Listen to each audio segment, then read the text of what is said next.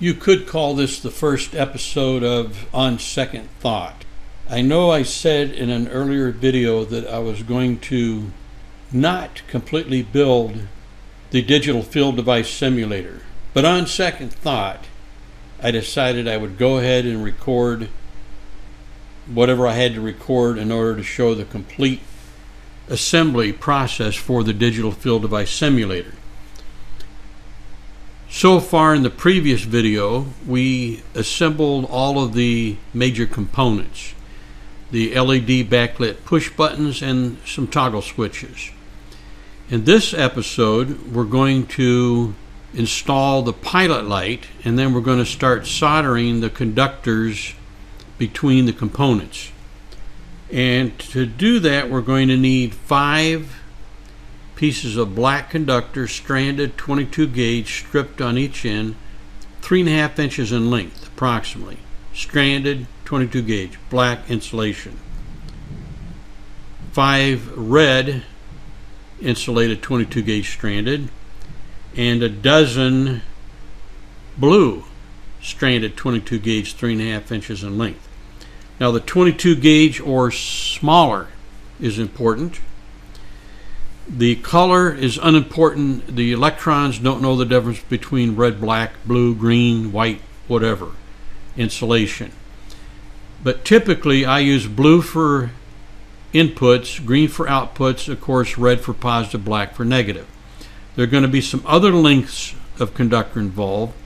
We will mention them as we go. So the first thing we're going to do is prepare some of the devices that we want to solder conductors to them outside of the enclosure, then install them in the enclosure, and then solder the other end of the conductors into the series of push buttons and lights. So let's have at this.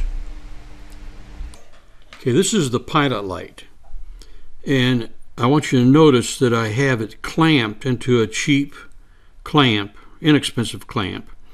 And notice that the centers on the pads are just slightly off in this direction from the surface or the area of the pilot light that I'm grabbing. That way it kind of keeps it locked in. Now what I've done is I've pushed the stripped end of a piece of black wire up under the negative terminal. Now I know it's a negative terminal because I tested this with my power supply. And I put a black mark on the label to show which is the negative lead, because I'm going to solder a red lead onto the other side. These devices cannot take a lot of heat either, so excessive heat will dislodge the conductors from the LED inside the barrel from this solder lug inside the barrel. So when you solder these, you start applying heat.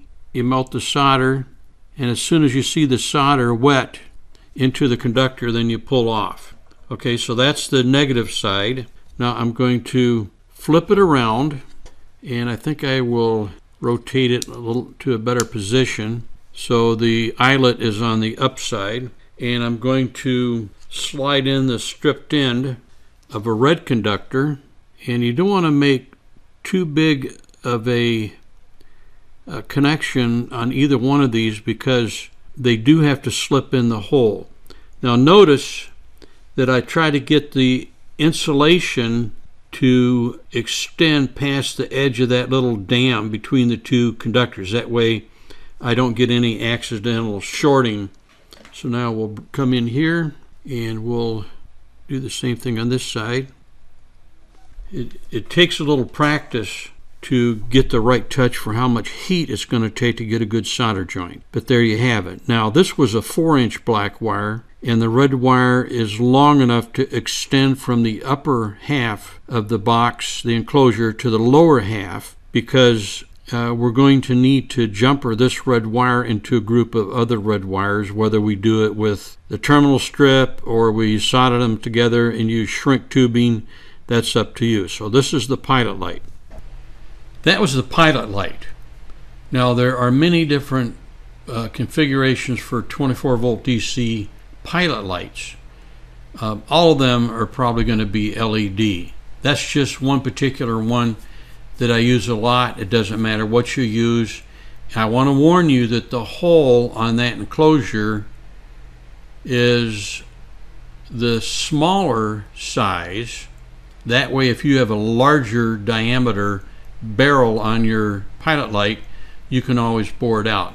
And remember, I showed you the tool. It's in the instructions that come with the enclosure that you can use to carefully ream that hole out to a size that fits your pilot light. Now, a couple other items that we have to do are the bulkhead connectors. These are the dual connectors that hook on, rather they insert into the bottom half of the box, and they're wired in parallel, so you can jumper 24 volts DC into the box from the power adapter and back out to another box. So there's two of them wired in parallel. So let's prepare those.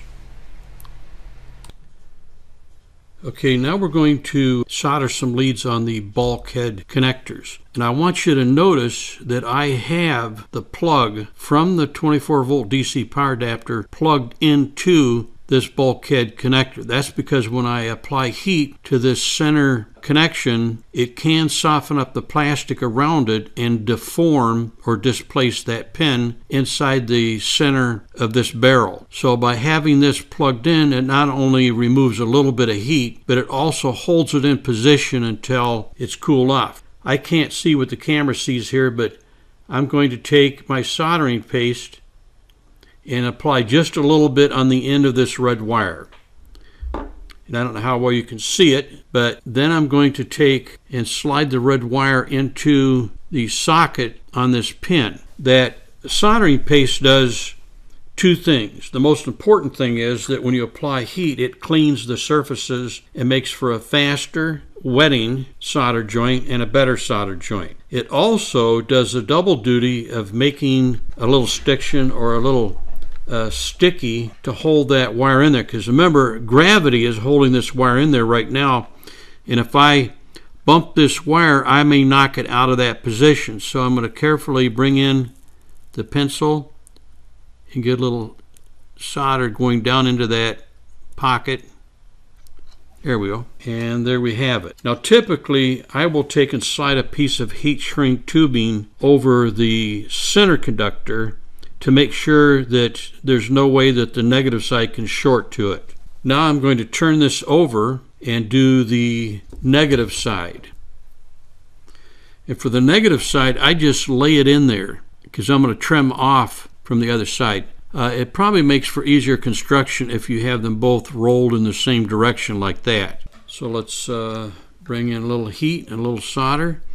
This is somewhat awkward trying to do this for the camera instead of in the most opportune position. So get the heat in there, get some solder melting, and you don't have to be real careful with this particular connection because it can handle quite a bit of heat, but you want to make sure it's well soldered. Once it's had a chance to cool off, and you can see that the surface turns slightly dull. It's still shiny.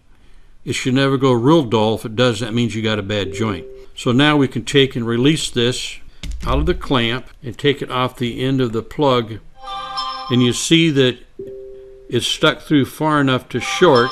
I simply grab some side cutters and trim that off. It's not shorting, but I would still like a piece of heat shrink tubing on the red wire to make sure that if this gets pushed over, there's no way that it can short.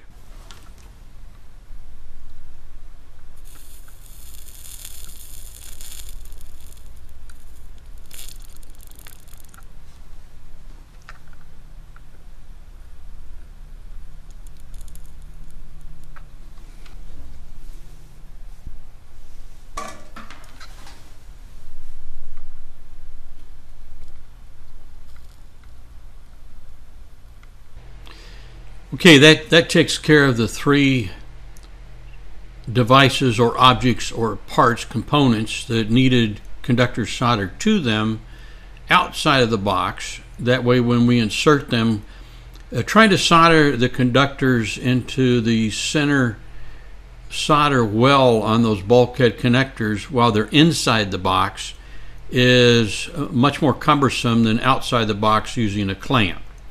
So we're going to stop here, and then We're going to start up again, working with the box, and we're going to begin soldering the major components together. Thank you.